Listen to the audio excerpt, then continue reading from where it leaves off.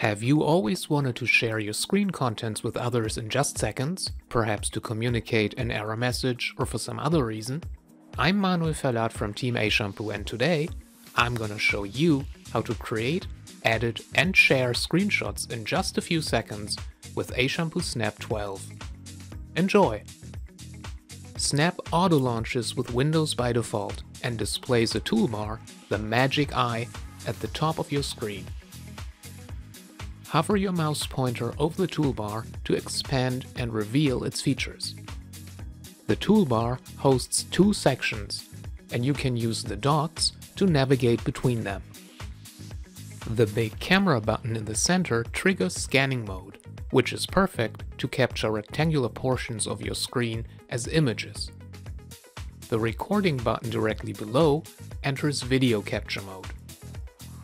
Snap comes with a feature-rich editor accessible through the pencil button. You've probably guessed what the cogwheel button is for, and you're correct. It takes you to the program settings.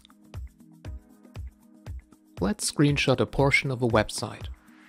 Once I hit the scanning button, I position the mouse pointer over the area I want to capture. Snap then recognizes and surrounds it with a border. It's that easy. To confirm the selection, I left-click it and click again to capture the selected area, and open the result in Snap's editor. I want a screenshot, so I use the camera button. The editor will then help me with editing and sharing the screenshot, but I'll come back to that later. For now, I just save the image.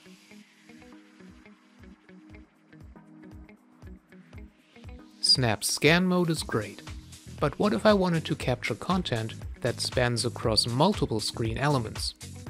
No problem. Even in scan mode, I can still freely adjust the size and position of selections or create my own. Here's how. Instead of accepting the auto selection, I hold down the left mouse button and drag to create my own selection area.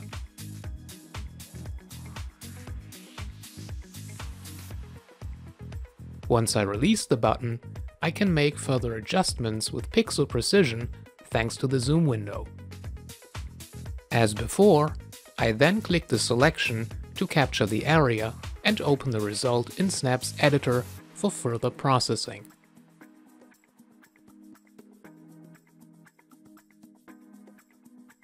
One of the features I regularly use is the ability to capture websites in their entirety.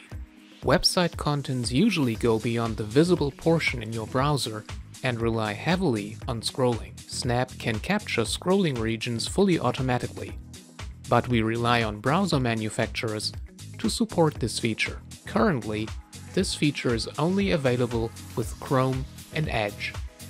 Let's capture an entire website in Microsoft Edge. Once I activate scan mode and move my pointer into the website, Snap instantly detects scrollability and displays a corresponding button. Once clicked, Snap scrolls and captures the entire site, and there is no need to manually rearrange the various portions afterwards either. Snap does it for you. What a great time saver! Let's take a closer look at Snap 12's editor. By default, the editor opens automatically with newly created captures, but you can also open it manually through the pencil button in the toolbar. The editor features three toolbars. Image editing and annotation tools are located on the left. General functions like undo and export functions are located as two separate toolbars on the right. These toolbars are expanded by default to reveal their text labels. Use the arrows to collapse them for more editing space.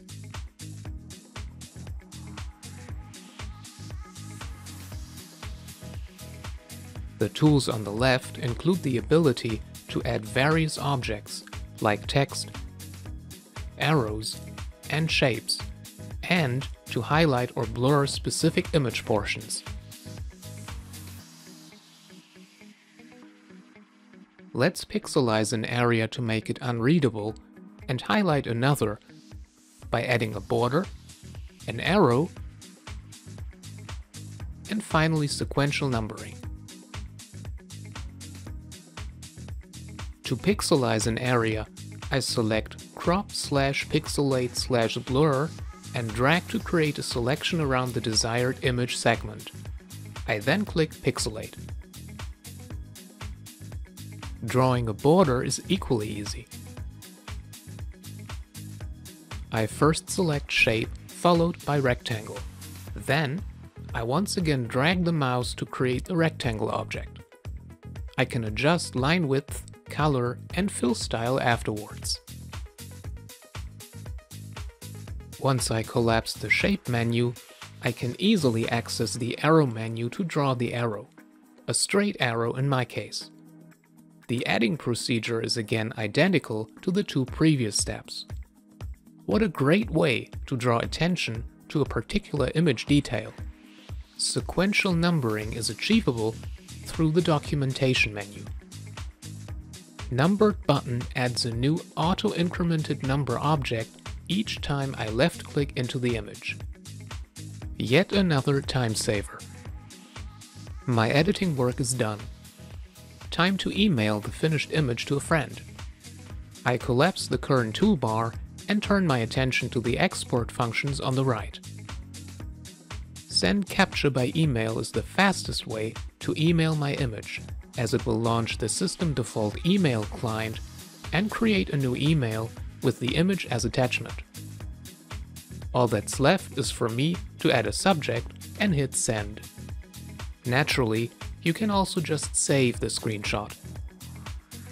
That's it for today's tutorial. I hope you've enjoyed the video and learned something. You'll find additional program details and a download link for Ashampoo Snap 12 in the description of this video. Have a good one and see you next time.